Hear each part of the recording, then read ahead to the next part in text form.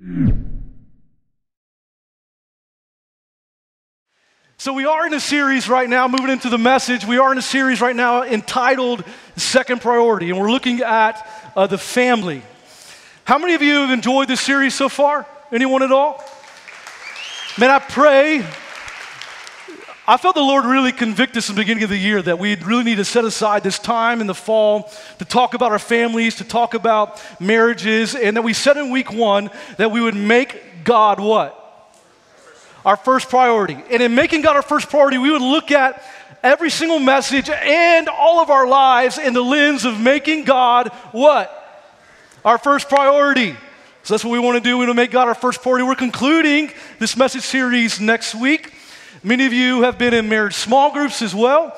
And the really culmination of this series and small groups is Friday night.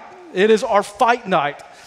What we've been saying that we're going to, on this night, we're going to learn not to fight with our spouse, but what? For our spouse. And so I want to encourage you that if you were married in this room and if you can attend, please come out Friday night. You can find a sign up online. And I believe that the Lord is really going to move and work in marriages even more so than what He has. I've heard many testimonies of God just healing marriages and bringing them close together than they ever have before. So man, come out for that night and make sure you sign up for it. It is $50. And I just want to say this, if you can't afford it for some reason at all, please let us know and we will get you in the door. There's no worries whatsoever. We'll take care of it. So please let us know that. So this message this morning, we're talking about pursuit. We're talking about pursuit. This morning we pursued the Lord in worship. Our one pursuit is Him. And as we pursue Him, we also want to do what? We want to pursue our spouse. So my prayer for you is if you're here this morning and you were not married, that this morning you would be given tools so that when God does bring that special person into your life, that you'll have the tools to make that relationship successful. For those of you who are married, that this morning that you would, as we look at God's Word, that you would be encouraged, lifted up, that you would begin to have a marriage that is strengthened through this Word this morning in a way that it's really never been before. If it's good now, it'll be better. If you're on the brink of disaster, so to speak, that the Lord will come in and heal your marriage relationship. And that's my prayer for you this morning as we talk about pursuing our spouse. And so the title of my message this morning is Pursuit. If you'd like the notes of what's in front of me, you can text notes to the number that's on the screen. And what's in front of me will be in front of you. Let's pray right now, invite the Holy Spirit to speak to us. Holy Spirit, we just thank you for this morning, God. We thank you for the opportunity to come and to gather together. Lord, we don't gather around anything else other than you. We're not here to make ourselves feel good. We're not here to make a checkbox off the list, God, but Lord, we're just here for you. And so, Holy Spirit, I just pray that, God, that you would just use me as your mouthpiece as I humble myself before you, God. Because I know that, Lord, without you, without your Spirit, God, Lord, my words are empty. And so, Father, I pray that, God, you would take your written word, your Logos word, that, God, you would make it alive in our hearts, God. You would make it rhema to us. So, God, we just say to you this morning, would you speak to us, God? Speak to us, for your servants are listening. Lord, we love you, we bless you, and we thank you. And everyone said this morning, amen, amen, amen. I want to start off with a question this morning. How many of you have ever made a fool of yourself in the name of love? You've done some crazy, over-the-top things in the name of love. Some people have said to me before, Adam, you outpunted your coverage when you married Laura. Adam, you married way up. And I would attest to that. I absolutely married way up. I saw her for the first time. I was like, man, I want to pursue her and get to know her. Here's the thing about pursuit. We pursue what we don't yet have. We pursue what we don't yet have. When I first saw Laura, it was when I was 20 years old. We were at at a wedding. And I still remember to this day, she was wearing a red dress. And I remember her smile. She was a bridesmaid. And I remember her smile and her dimples. And I was like, man, I really got to talk to her. I never had talked to her before. And so after the wedding was over, we had mutual friends and we started talking. And I quickly realized through even hanging out that night, as I kind of strategically gathered the rest of my friends around and got us all together to hang out, including her, that her personality met her looks. And I was deeply, all of a sudden, just had this huge crush on her. Yeah, come on, Jesus. You ever felt that way before? But along the way, with this feeling that I had inside, my friends made my pursuit of my spouse really, really awkward. So a couple things as they found out that I liked her was my roommate. He was crazy. I don't know what he was thinking. We went out, we hung out one night. It was him and Laura. We went somewhere else, and myself, and we went to go meet some other friends, and we came back home to where myself and my roommate was living. She was living at home with her parents still. And we get out of the car, and my roommate looks up at the stars, and he goes, man, it's a beautiful night out here. You guys stay out here and smooch, and I'm going inside a little bit and hang out. And I was like, man, bro, thanks a lot. You're leaving me hanging. This is super awkward right now. And we just laughed it off and kept going. I remember one time after church, we were praying, about to pray for our food, and we were all getting around, and we're about to pray for our food, and we all start holding hands, and everyone, she's on the other side of the circle, and everybody starts switching around in the circle. Y'all, we're 20 years old. Like we're not kids. They start switching around the circle just to get us to hold hands. And so they made it super awkward for us. And so it took some time for me to kind of ask her out. And so finally, I kind of devised a plan, and I asked my sister. She was managing this business called the Counter Club. I don't know if you remember those in the mall. And I asked her, hey, I know Laura's looking for some extra work around Christmas time, because it's only a seasonal business, looking for extra work around Christmas time. Can you hire her and hire me, and we'll both work? And I want you to also put us on the same schedule at the same time. And so I devised this plan to get over the awkwardness, and she put Laura and I on the same schedule at the same time. Yo, I was not good with girls. I'll go ahead and tell you right now. I was not good. It was a good thing, probably, in a way. And so we got on the same time, kind of overcame the awkwardness. And so instead of being able to tell her how I felt to her face, I decided, okay, I'm just going to write her a note, write her a letter, and I'm going to bring her flowers. And she was, we lived at the time in Summerville, South Carolina. She had another job down in West Ashley. It was about 35, 40 minutes away. So I drove down one night when she was working late at the mall. I think she was working at Verizon maybe. I can't remember. It doesn't matter. And I dropped off flowers and the note to her of how I felt, because I couldn't tell her in person. That night, this is when texting just first came out, and she texts me and just says, thank you so much. And through that pursuit of her, I was able to finally ask her out on a date, and man, the rest was history. The rest was history. We tend to pursue things that we don't yet have. You know what I'm saying? We tend to pursue things that we don't yet have. And in our pursuit, oftentimes, we do some crazy, over-the-top, outlandish things. Maybe for some of you in this room, you lived up north and you decided, okay, I'm going to drive 2 hours in the snow just to spend 15 minutes with that special someone. Maybe for you, you were younger, you had no money, you decided to empty out your savings account and take them to the favorite concert in which you don't even like them. You took them on a date and emptied out your savings account. Maybe for you, you just did some things that were crazy, outlandish. We do some things over the top in the name of love. Anybody else ever done that before?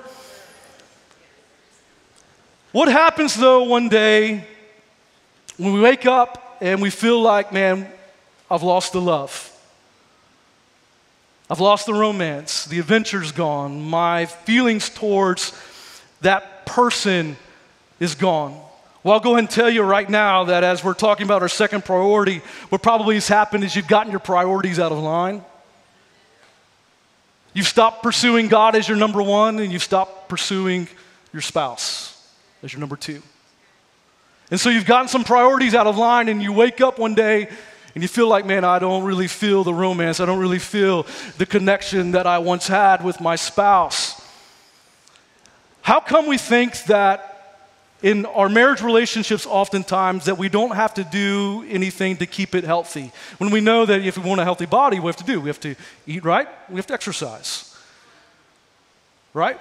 If we want a business that thrives, what do we have to do? We have to watch over our financials, we have to pour into our staff in order for it to be healthy. How about our grass? If you want green grass that grows and not weeds in your grass, what do you have to do? You have to fertilize it and you have to water it. In your marriage relationship, if you ever feel like the grass is greener on the other side, I'm here to tell you this morning, water your own grass. Fertilize your own grass. Don't look outside of the marriage, man. Fertilize and water your own grass. If you ever feel like, man, the grass is greener somewhere else, put some effort in pursuit of your spouse. In Genesis, it says this, Genesis 2:24, this is why a man leaves his father and mother and is what? Say it out loud. And is united to his wife. And they become what? One flesh. A man leaves his father and mother. He reprioritizes his relationship. God is number one. His spouse is number two. And he's united to his wife. This Hebrew word for united is this word dabak. Dabak. Dabak means this: to cling or adhere, to catch by pursuit, to pursue hard with affection and devotion. Dabak, they were united as one flesh. In fact, let me show you 3 different ways that this Hebrew word is used in Scripture. Psalm 63:8, it says this: I follow close, so that word follow close is that word dabak. I follow close behind you. Now that's also a stalker's favorite verse as well. But that's another message. Job 41:17. They join fast to one another. They cling together and cannot be parted. Judges 20:45. They pursued hard after them. That word dabak, they pursued hard. They were united. They were dabak. They pursued hard after one another, and therefore they became what? They became one flesh. They became one flesh. One of my favorite stories when it comes to relationship in the Bible is the story of Rachel and Leah. It says, the Bible's incredible. It's super funny sometimes. It says about Rachel that she had a lovely figure. And literally it says this in Scripture. She had a lovely figure. And it says about Leah, she had weak eyes. Weak eyes meaning she had a good personality. And Jacob, he wanted Rachel. He wanted to pursue Rachel. So he asked Rachel and Leah's father, he asked, can I marry Rachel? And Laban, his father, said, yes, but you got to work for 7 years. You got to work for 7 years. And so Jacob, he worked for 7 years, and at the end of the 7 years, Laban pulled one over on Jacob. This is in Genesis 29. He pulled one over on Jacob and gave him Leah instead of Rachel. And he says, whoa, I didn't want Leah, I wanted Rachel. And so Laban said to him, I'll go ahead and give you Rachel, but you got to work for another 7 years. So he went ahead and gave him Rachel after this, but he had to work for her for another 7 years. I love this because this is incredible imagery of how the Lord, I think, really wants us to live in our relationships with our spouse, that we should work and continue to work in pursuit after we're already married. The pursuit doesn't stop once you get married. We got to continue to work. We got to continue to pursue even after we've been married. We should always pursue what? Our second priority. They were united and they became one flesh. What happens when you're dating and you're pursuing each other? You do everything you possibly can to get that person. What happens though is if you don't continue to pursue in your marriage, things tend to go down. And so I just want to say this, if you're not married this morning and you're in a relationship and the pursuit is not equal, you're pursuing them more than they're pursuing you, I just want to say to you this morning, you need to reevaluate that relationship. Here's the thing about this. You are a son and daughter of God. And some of you need to hear this in this room this morning. You are a son and daughter of God, and you are worth the pursuit. You are worth the pursuit, and you are valuable to God. You are valuable to God, and you are worth being pursued after. I recently took my daughter, she's 12 years old, on a date. This was about 3 weeks ago. And I've never really had done this before with her, but I wanted to show her chivalry, right? So I opened the door for her wherever we went. And so when we left to go on our daddy-daughter date, we went to Outback, and as we were getting in the car, even leaving the house, I opened the door for her. I get in the car, and I say to her, Ruth, I want you to know something. When you were 20 years old and you start dating, you've got to know that if he is not opening the door for you, if he is not pursuing you, you need to drop him like it's hot. Get rid of that boy. Because you are worth pursuing. And she says to me, Dad, he doesn't need to open the door for me. I can open the door myself. I said, no, Ruth. You need someone who understands your value and your worth. Do not settle for anyone else. And so the entire night, we went to Outback. We got cheese fries and ranch dressing, because cheese fries at Outback, y'all, they're very, very good. And the ranch dressing goes along with it, and it is amazing.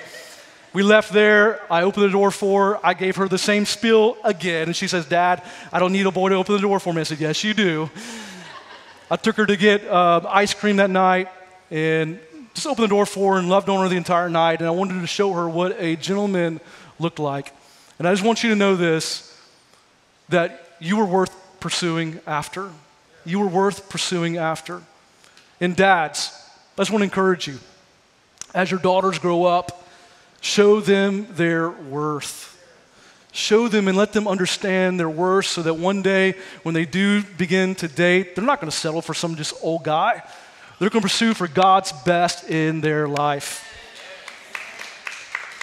That even already we would begin to, as parents, we begin to pray, intercede for the spouses of our kids. Because God does have somebody perfect for them, amen?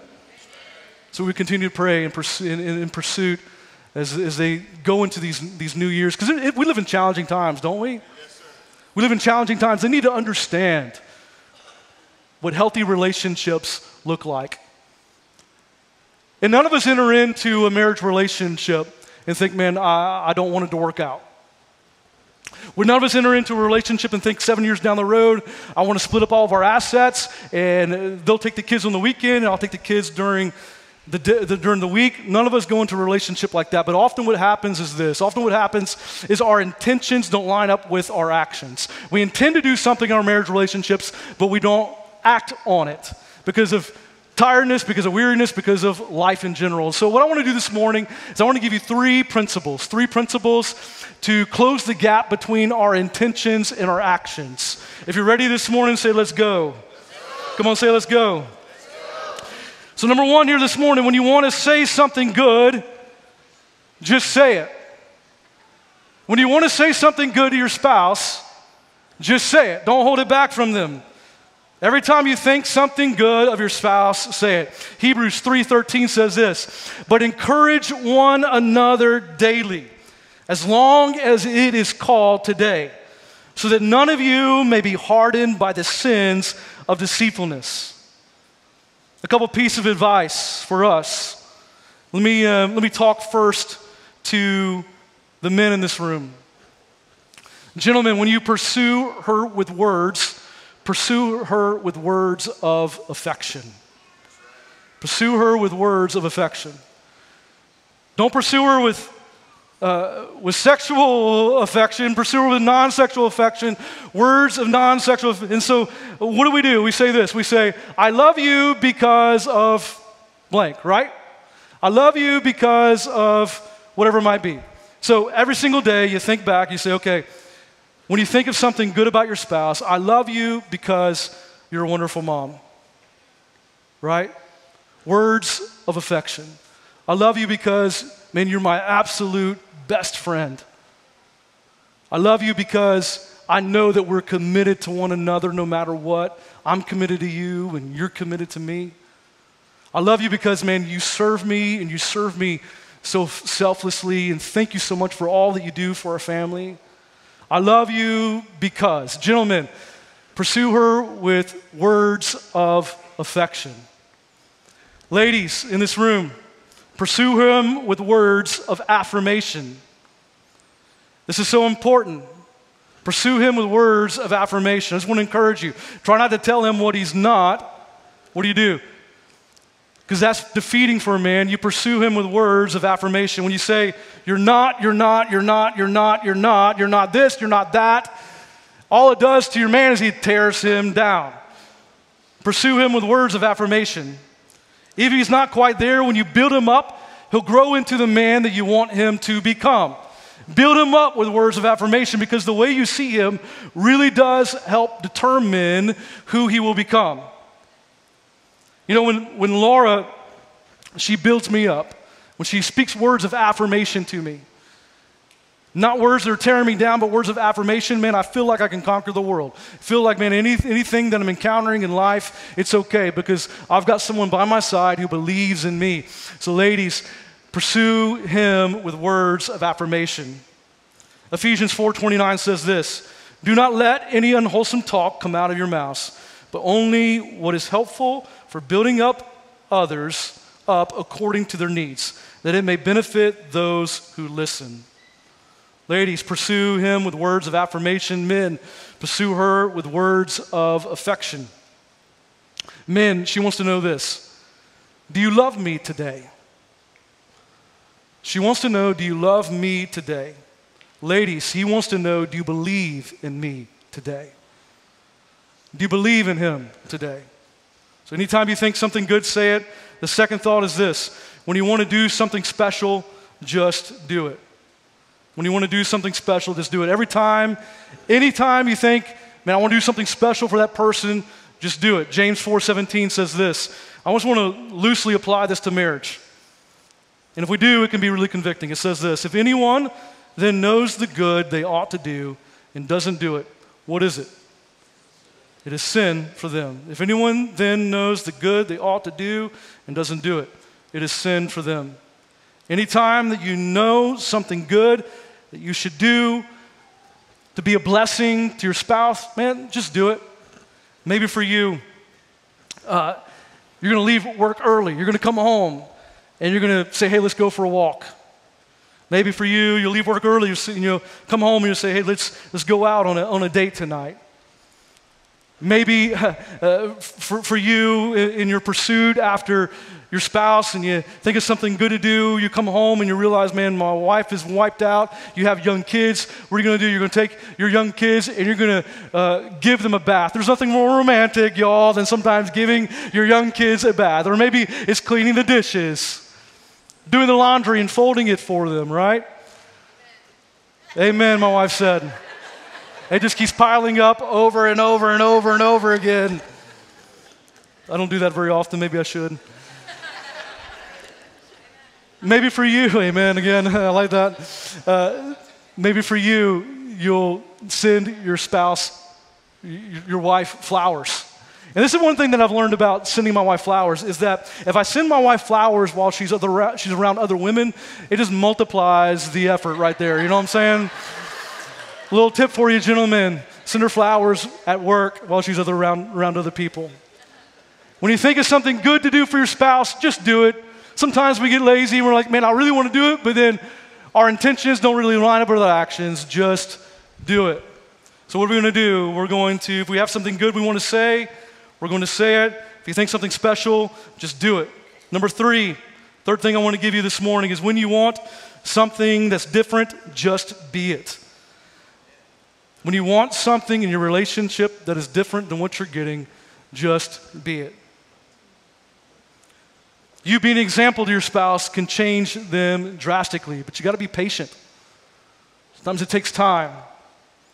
That's why you must live out Psalm 19:14. It says this: may these words of what? Of my mouth, and this meditation of my heart be pleasing in your sight. When you want something different, be it. Examine your own heart and allow the Lord, His Spirit, to correct you.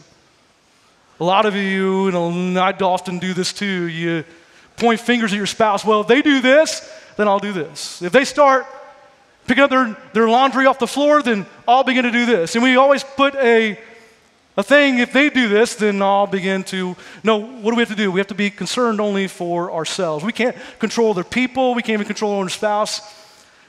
We're not going to criticize our way into a better marriage. Being critical of your spouse is not going to make your marriage better. We're responsible for ourselves. So I want to give you, in closing, two principles. Two principles here. If you don't like what you're getting, look at what you're giving. If you don't like what you're getting in your marriage, look at what you're giving. So instead of complaining about what you're not getting, ask yourself, what can you give to the marriage to always pursue your spouse? You see, there was a time when you did this. You were in love and you pursued your spouse. You can do it again. Why? Because you were crazy about this person, and years later, you wonder why you're not. Somewhere along the way, you stopped pursuing them. Continue to pursue them. You already had something special because you did something special, which leads me to the second principle. To get what you once had, you must do what you once did in your marriage relationship. To get what you once had, do what you once did. You had it before, church. You can get it again. You know what to do. You did it once. You know how to do it. You did it before, you can do it again. You look back and remember the romance, the tenderness, the closeness of your relationship. You did it before, you can do it again. You built it before, you can build that closeness again. You did it, then you can do it again. To get what you once had, do what you once did. If it was ever special, church, your relationship with your spouse can be special again.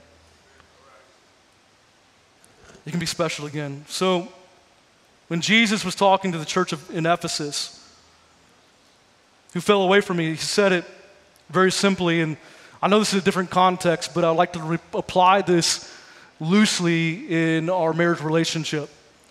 Jesus says this about the church of Ephesus in verse 5, chapter 2. Remember the height from which you were fallen. Repent and do the things you did at first. You know how to pursue. Don't waste the gift that God has given you through all these years. My encouragement to you this morning is, man, fall in love with your spouse again. And again, this is really the heart of the series, is that the enemy is attacking marriages, because if he can break apart that one relationship, he can ruin the nuclear family in general. And so I just really felt a conviction, again, the Lord was just kind of drawing us into this time of just really getting these marriage relationships shored up, because then kind of everything else just kind of falls into place as we put God first and we put Him second, or put our spouse second. Put God first, put our spouse second. Everything else just kind of falls into line.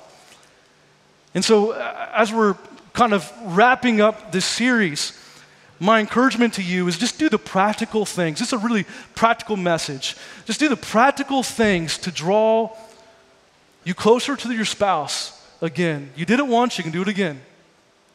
You did it once, you can do it again. Would you rise with me all over this room?